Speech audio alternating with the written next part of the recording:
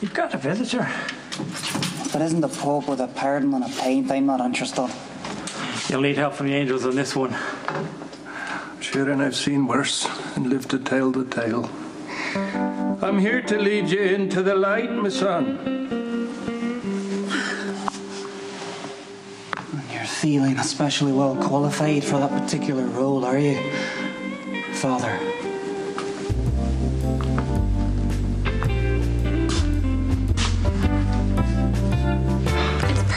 Don't you think? I mean, we could do our own photo shoot, but this is just an example of what it would look like. I don't want Brenda on the cover of Crimson. I think I've made that very clear. But it's karma or fate. I mean, the stars have aligned. You need to seize the moment. What are you talking about? Brenda's in Port Charles. She is? You didn't know that? I thought everybody knew that. Thought everyone knew what? Good to see you. Made some coffee. You want some? No, I'm good. Thanks. I thought all cops drank coffee. Is it going to be that kind of meeting, or? Well, Lucky's taking a leave of absence. Right. And he's out of the country for a while, so they've reassigned all his cases. And I was lucky enough to get the one where you put the bomb in Johnny's car. That was and the almost Lopez killed him and brothers. Christine. Well, the Lopez brothers, may they rest in peace, have been cleared. That makes you the prime suspect, Dad. No, everything's fine. I'm back on my meds and no damage was done. Uncle Max, Steve wouldn't let me go home if it wasn't ready. Anyway, how's Emma? Okay, tell the sitter that I will be there shortly. Okay, I'll see you soon.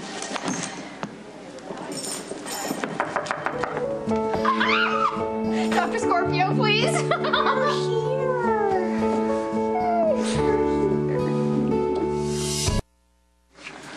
Let us begin with the Gospel of St. Matthew, chapter 8, verse 6.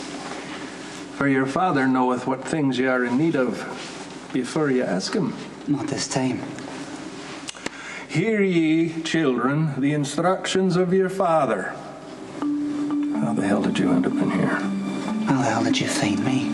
I just happened to be wrapping up some purloined goods in the Dublin Times the other day, and there's a picture of your ugly mug, and under it says, Ronan O'Reilly, hired assassin. And lo, I've come, for it is written to set you free. Then fine. They've got this. You're up to your ass, and you're sinking fast. How did this happen? Get this ridiculous old sod out of here. I don't need saving. And verily, verily, I say unto you, son, I ain't to go nowheres. Woo! Luke's gone and we're in the black. Amazing. Aren't you even a little bit worried about him? I just want my money back. Luke can stay gone. You, on the other hand, are the best dealer I have ever had, and I'd like you to show up for work a little bit more often. You've missed me, haven't you? People ask after you. I tell them that you are in, let's see, Amsterdam I did once, Singapore I did once, New Zealand, anything that sounds intriguing. Why not just tell him the truth? That you're risking your life for John Zakara? Not likely. I'm a freelancer. You know, working for Johnny's a game, like blackjack. I pick and choose my assignments, and hey, look on the bright side.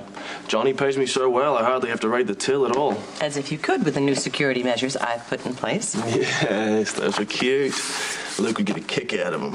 Luke is going to get arrested the minute he sets foot back in Port Charles. Why? Because he's a thief. Not my husband. Never was. You know he'd marry you in a heartbeat, right?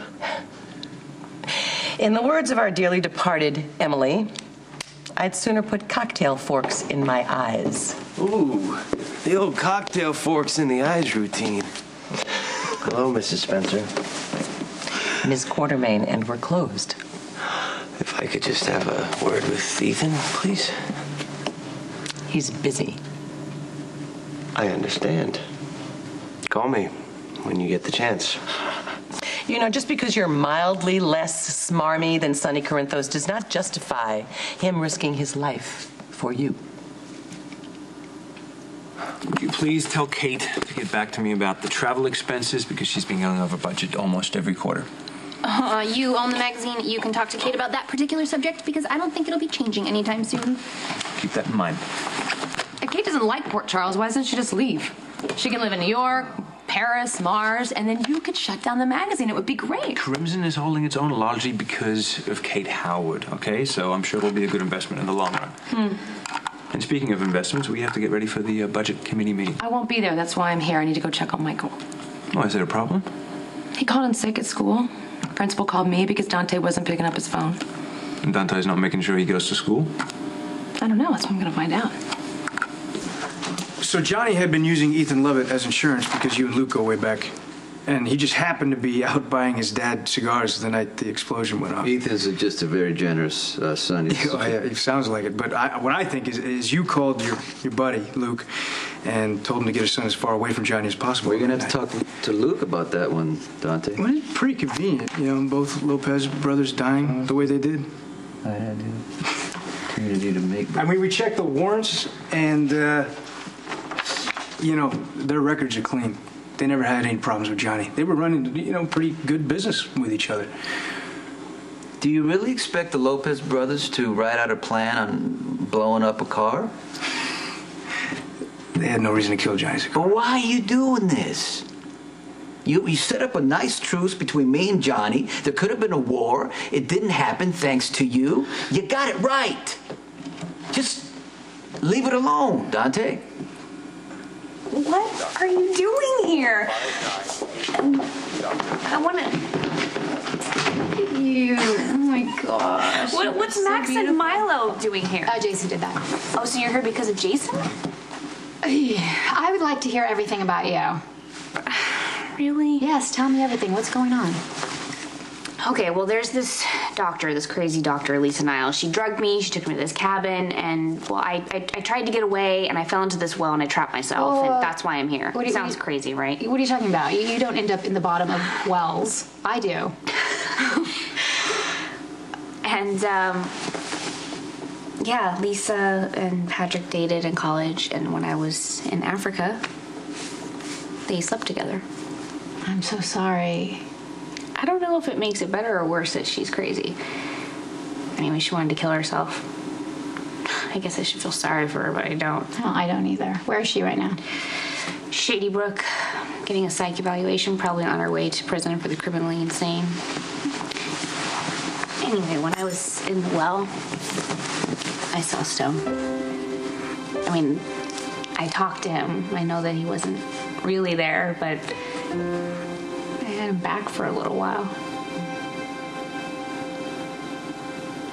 Well, I understand that. You see in Stone. Yeah, there's never anything or anyone like your first love.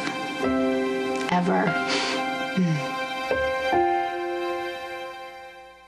You know, it's really sweet that you worry about me, but there's really no need. I don't worry about you. I worry about the bottom line.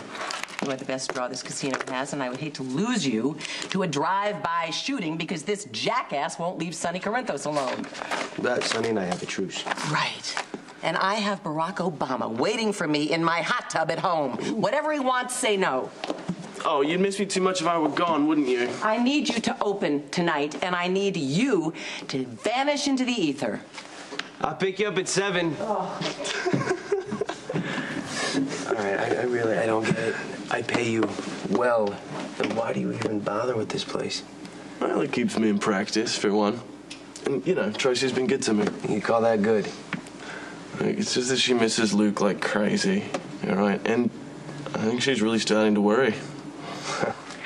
If you're so determined to save me, prove to me that God is real. But he's not just something conjured up to justify all the stupid things people do, from war to pollution to disco dancing. Disco dancing, now you are blaspheming. A fool hath said in his heart, there is no God. You calling me a fool, Father? Isn't there something in here about not looking a wee gift horse in the mouth? If there's a God, why is there evil in this world? Tell me that. You know, starving children, fires and destruction, ambushes in a dark alley when all any decent man can do is defend himself. Here we are in Jeremiah. And I will gather the remnants of my flock together from all the countries, and I will bring them again into the fold, whether they wants me to or not. What about personal responsibility, then? You know, get into a scrape and then getting out of it on your own. A wise man follow the instructions of his father. My parents taught me well. To rely on no one, even if they're wearing a collar. The journey's too far for you. And you must repent. Now, if you're going to quote something, I'd rather hear all scores, honestly. Oh, you're a hard case, Ronan O'Reilly. Guard, I'm afraid he's a harder case than I thought, but I still think that we can save his poor and tortured soul if the two of us could do a bit of praying in a real church. Now, there's a sweet, small, wee chapel around the corner. I'd like to take him there. Yeah, I don't know if Stone was a vision or a dream, but he helped me. He helped me hold on for Emma. And he also made me realize that blaming Patrick for everything isn't necessarily a good thing, that I need to understand what went wrong. And Well, sure, but what went wrong is some crazy woman seduced your husband. yeah, but let's be honest. Patrick was not marriage material. I knew that from the beginning. Yeah, but he's still responsible for what he did. Anyway, who cares about Okay. Patrick? Just tell me what I want to hear how you feel. How do I feel? Yeah. I'm sad. I'm confused. Before I went to Africa, I spent a lot of time thinking about Stone, and I shut Patrick out. Yeah, but it's still his fault too. I know, but there's always two sides to every story. No, I can't stand him already. I couldn't stand him at first either, but you know what? Patrick is a good father. And just because we love each other doesn't mean that we should spend the rest of our lives together. Can we just not talk about this right now? Yeah, I have a really, really good idea. Let's talk a lot about me. That sounds good. I missed you a lot. I know, I'm so sorry I didn't stay in touch. I'm so bad at that. It's okay. It's fine. You're here now. I just don't know why, and I don't know what it has to do with Jason. It doesn't have anything to do with Jason. It's just I had some security problems in Rome, and my partner Suzanne, that woman who runs ASEC, she panicked. So I still have Jason down as my emergency contact. Well, that's sweet that you still depend on Jason in that way. No, it's not sweet. He came to Rome and he dragged me back here against my will. Well, then you must really be in trouble because Jason doesn't overreact. It doesn't matter. I'm gonna be fine. Jason's gonna catch this guy, and then I'm gonna go back to Rome. I can't stay here. It's too many memories. I didn't ask for this case, okay? A crime was committed and it needs to be solved. Johnny and Christina were almost killed in the car bomb. You had the means, the motive, and the opportunity. I'm just doing my job investigating. Okay, can you just hear me out? You don't want to, look, you don't want to be single-minded and make the same mistake you made with Michael. I will regret what Michael went through for the rest of my life. And I've been working like hell to make amends with Michael. I'm not going to write you up any free passes so you can get away with murder. Do you hear yourself? Have you learned anything? Same thing happened with Michael. Nobody could tell you anything. You made up your mind about what the truth was, and you were going to go after it no matter what. You tracked down Michael. You made him confess. And you know what? You thought the judge was going to react in a certain way, and he didn't. This is a completely different situation. No, it's not. It's tunnel vision. Because I get the same thing. Why do you want to stir everybody up and mess up the truth that you created? I'm just a cop trying to solve a case here. So. You're not just a cop. Yeah. No. You're not just a cop. You're a cop who happens to be my son. Learn from your mistakes. Learn from my many mistakes. If you got peace, appreciate it. Don't tear down what you built. And don't try to fix something that cannot be fixed. Sometimes it's best to leave well enough alone.